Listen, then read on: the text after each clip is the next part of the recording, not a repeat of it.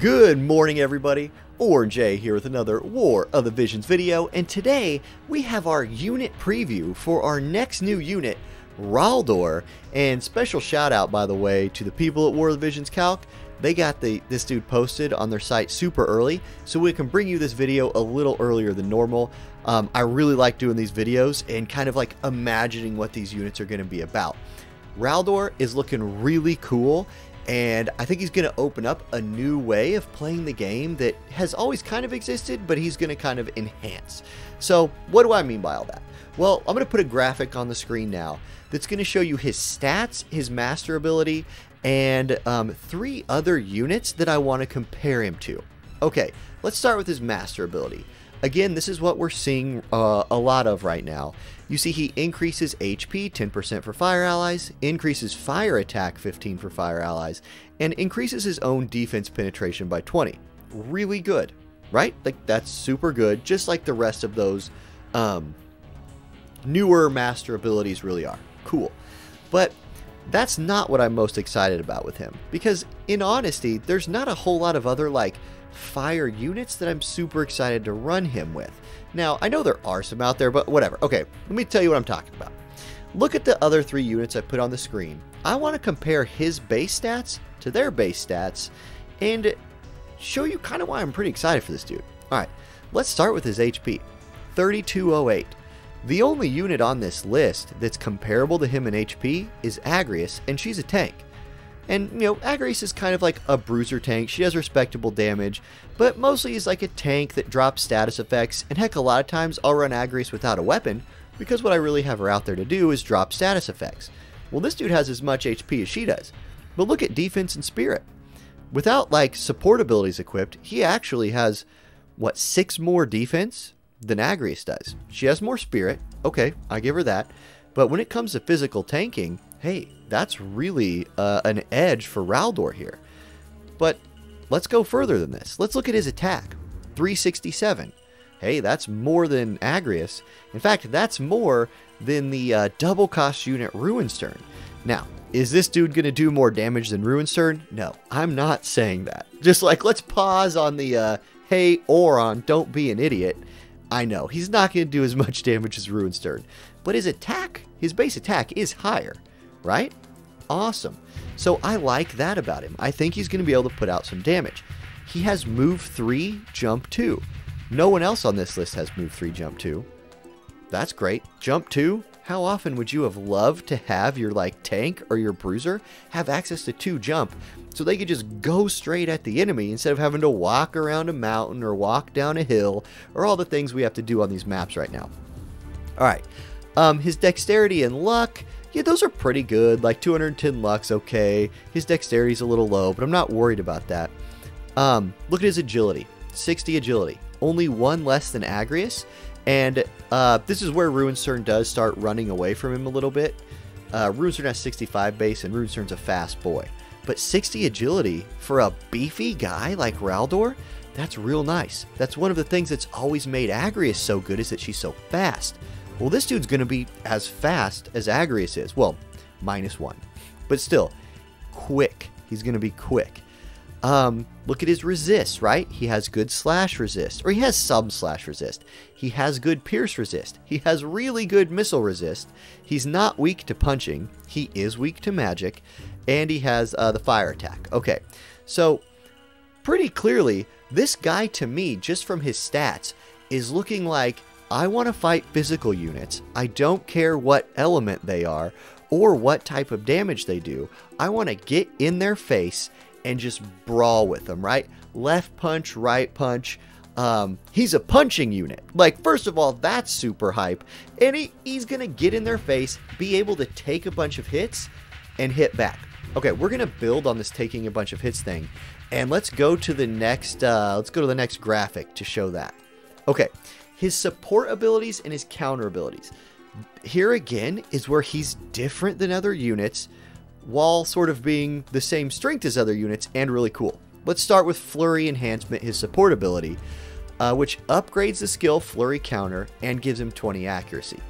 Cool. I like the accuracy. And check out that Flurry Counter ability. With the upgrade, it is a 50% chance to proc a 2-hit fire punching counterattack. So that's great. 50%?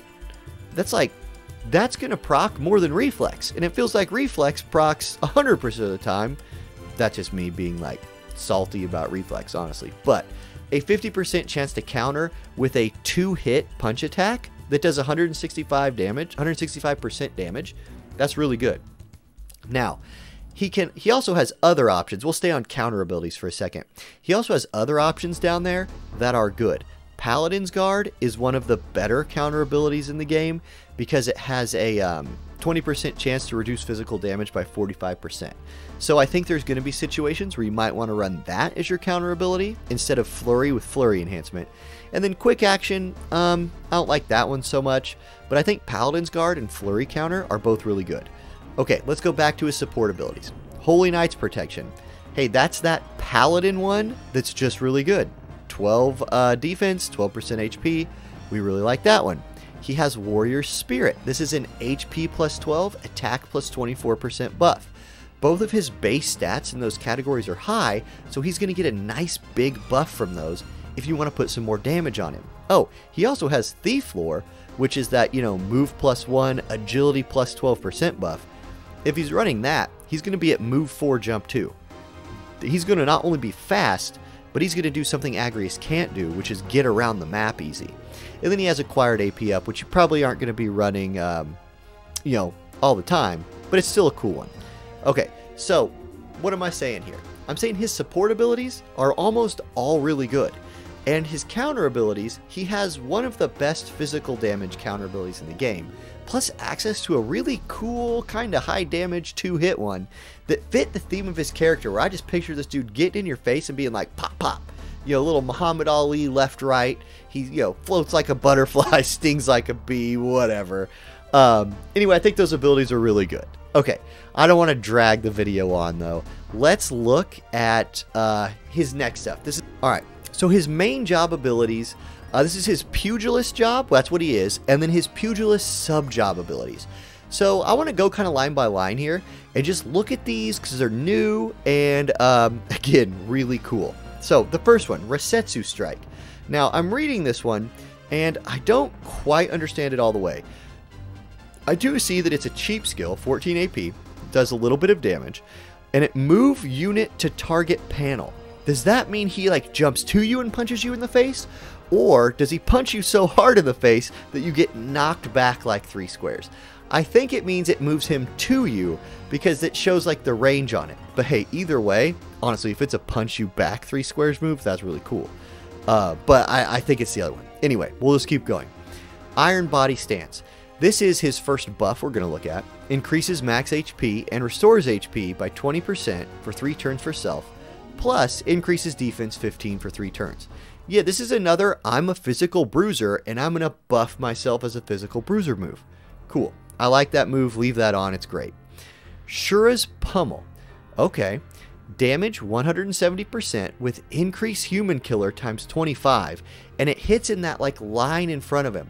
It's like a shadow stick from a lancer, but it's a fist move. So somehow he's swinging his fist. He's punching 3 people. He's bam, bam, bam, punch 3 people, and that's a really cool move. All right, 26 AP is not it doesn't price the move out of being used either. 26 AP is pretty reasonable. All right, next up, Demon Purger. Let's see, damage 210%, so nice big damage. It hits, it's to short range, and increase modifier by 75% if the number of times you've received damage is 5. Here we get into the weird unique thing about this guy. Now, he has the capability of taking up to 5 hits. He's going to be tanky enough that he might survive being hit 5 times.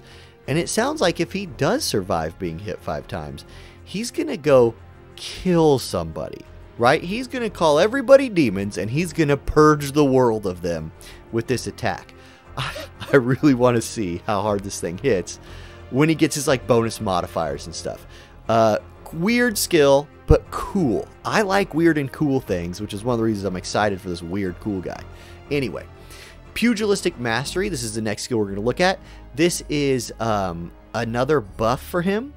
it buffs his allies in just like the straight, you know, right next to him area of effect. Increase strike attack by 40 for 3 turns. That's a huge buff. And increased defense penetration 20 for 3 turns for self. Really good. This is more defense pin for him.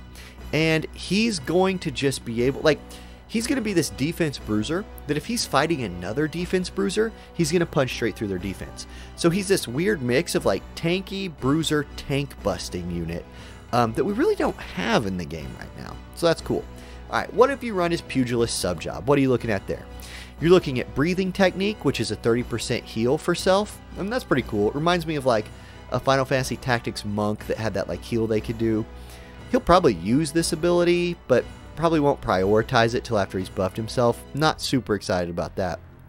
And then Spirit Breaker, which has a nice little range to it, costs 18 AP, 130% damage, increase modifier by minus 40% if the number of times you've received damage is 5, but decreases attack 79% for 3 turns, plus increase modifier by minus 40% if the number of times you receive damage is 5 for target. Yeah, good luck figuring out that one. It looks like a small damage, slightly ranged attack that debuffs the heck out of the enemy's attack. But again, it's like better if he's been hit 5 times or they've been hit 5 times. So it run this dude, and after somebody's been hit 5 times, weird stuff's going to happen. Can't wait to do my actual review of this unit so I can, you know, put some of that on the screen and we can see it in action. All right. There's just one more set of abilities that I want to talk about, and his limit break. I'm going to skip a lot of them because we know what a lot of these are. I do want to, real quick though, show Paladin on the screen with his limit break, because I think Paladin is a really important sub job for him. Now maybe his like debuff ability is so important you might stay away from Paladin, but how clutch are moves like Sentinel going to be for this guy? How good is Saintly Wall gonna be for this guy?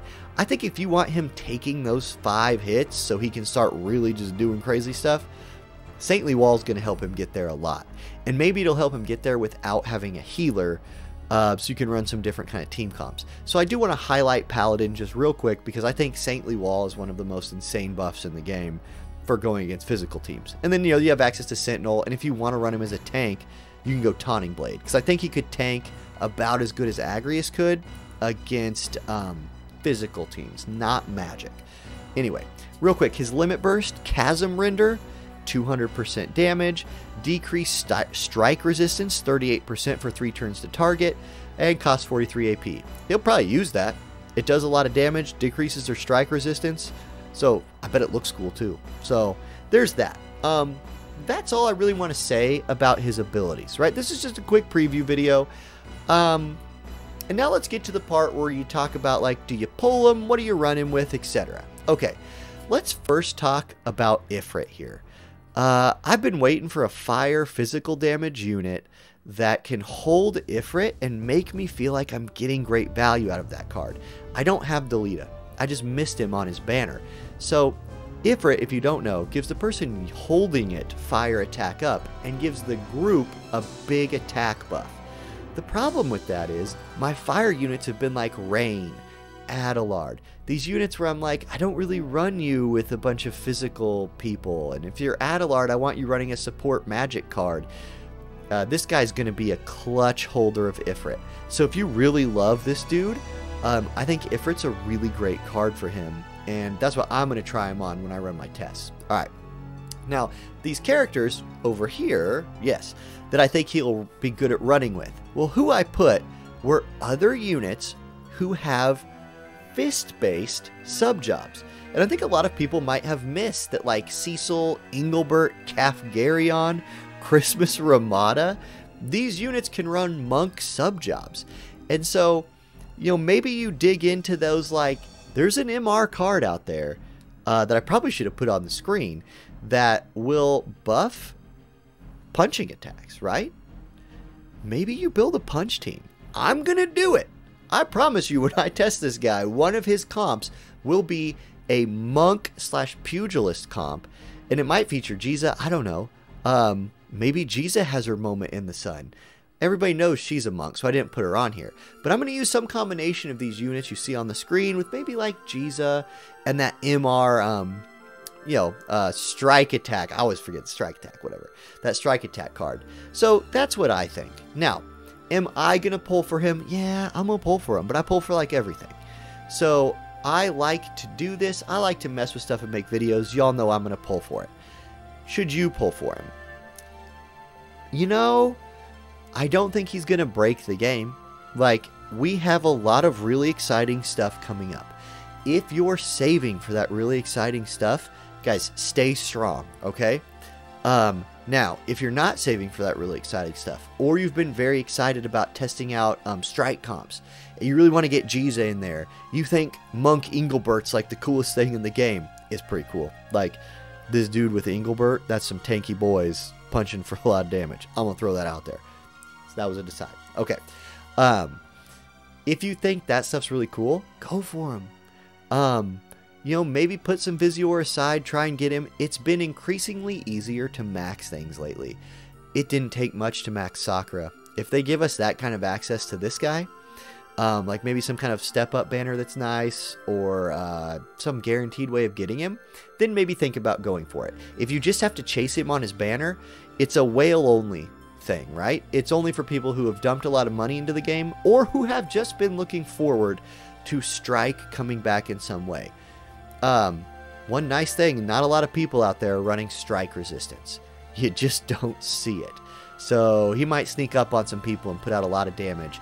And I think he's going to feel to a lot of people like a slightly less all-around tank version of Agrius, who might do more damage. So that's my thoughts. That's what I think. Let me know what you think. Let me know if you're excited for this guy, if you're excited as I am. And yeah, check out my review video on him, sometime later in the week. And I will see you all in my next video.